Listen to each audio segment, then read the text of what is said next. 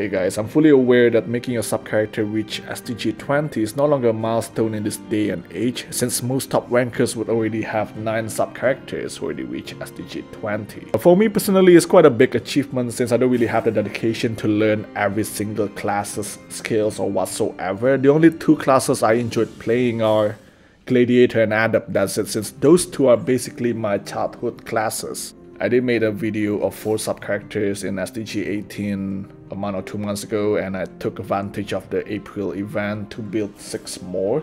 So now I have 3000 torches every week. That's beside today's video points. So Adept just got a pretty massive boost, I think several days ago during this like May patch.